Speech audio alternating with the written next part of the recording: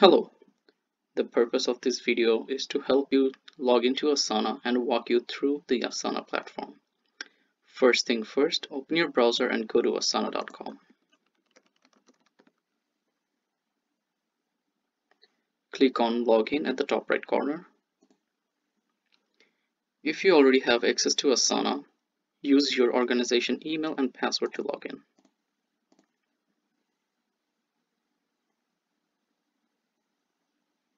Now the Asana platform will appear in front of you. You should see a similar screen at your end. This is the home screen. So let's start from the top right corner. Search box, the orange plus button, and your profile icon.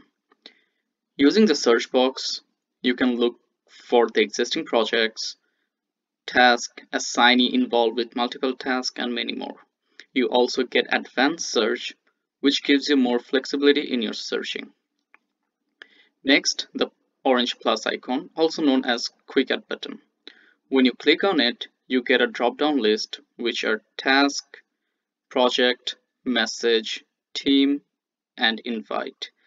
The task option is used for creating new tasks for your existing projects and assign those tasks to an assignee based on their role and responsibilities. The project feature is used for creating, migrating, and implementing new projects. We will have a separate video for handling project feature. Next, the message option, which is used to collaborate with your team members who are in Asana. The team feature is used for creating a team in the organization who will only have access to certain projects you and your team wants to collaborate in. Lastly, the invite option. Using invite, you can send a request to a team member to join your Asana project you want them to be a part of. Now let's move into profile icon. When you click on it, a drop-down menu appears, where you can check which organizational domain you are logged in. The Do Not Disturb feature is used for quick access, but Asana has a separate setting where you can do a lot more. For now, we will skip Add Seats feature because that's for admin use. Next comes About My Organization. When you click on it, a new window will appear and you will find information like Overview, Billing, and Resources. The More option gives you quick access for creating new team in the organization, and you can remove yourself from the organization as well. I highly recommend not to remove yourself. Next comes My Profile Settings. Let's click on it. In My Profile Settings, you can upload photo, provide details about your role and department. About Me is pretty straightforward. In my case, I have mentioned about my work schedule and a short instruction before anyone assigns me a task. Now let's check the notifications. The Notifications tab gives you more in-depth on Do Not Disturb, which I have mentioned before. Over here, you can schedule your days off with time. Moreover, if you scroll down, you will see all other notifications options focusing email, browser, and projects. However, I prefer to keep it as default. From the Email Forwarding tab, you can choose which My Task list that your email sent to Asana creates task in. From the Account tab, you can create a new workspace, change password, activate two-factor authentication, security, and deactivation of your account for all other organization and workspace in Asana. Deactivating an account is permanent and cannot be undone.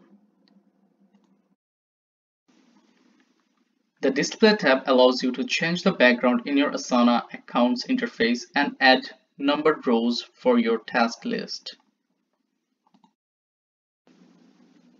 The Apps tab allows you to manage the integrations you have authorized to access your account.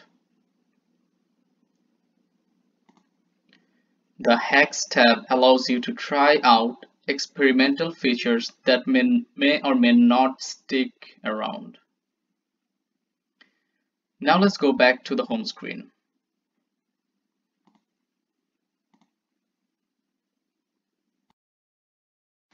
The sidebar is located on the left side of the screen. If it does not pop up, click on the three straight line next to Home.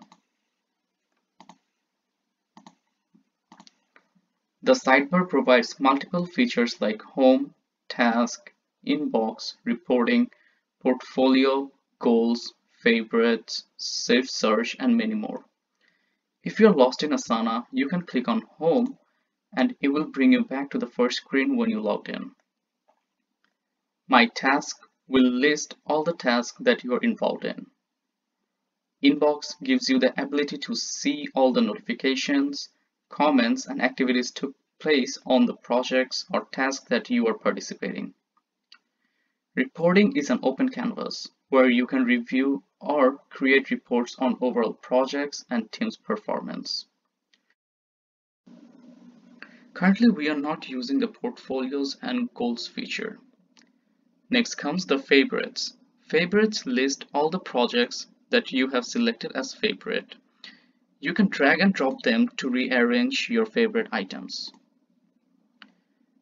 The saved searches keeps all the records of the search which you performed into the search box. Teams gives you the list of teams you are involved in along with the team members and the projects. Browse other teams gives you the ability to check all the teams created in Asana from the organization.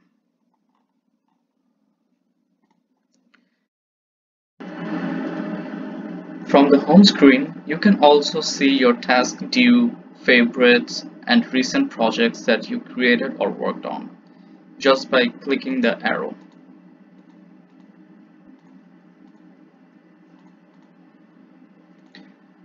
That's all for today. Thank you for watching.